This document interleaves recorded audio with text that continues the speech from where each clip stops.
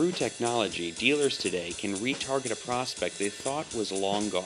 In fact, retargeting can put ads everywhere the evading prospect goes on the internet. I think one of the places that we see innovation occurring is in the method and type of communication between dealer and consumer.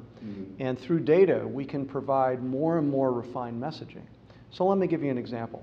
With our Response Logics product line, we execute Smart Quote, the quote right away in response to an incoming lead requesting a quote. But right after that, we begin Smart Follow. Most consumers are still in the purchase process when they initiate that request for a quote, and many of them don't buy right away. So we're following up with that consumer through email.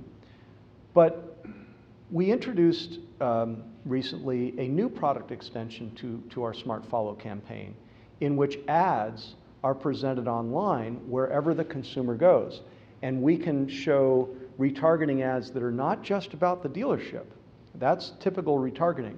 We've taken it through our technology to a whole new level. We can actually show that consumer, wherever they're going online, that ad is not going to just show the dealership that they sent the price quote request to.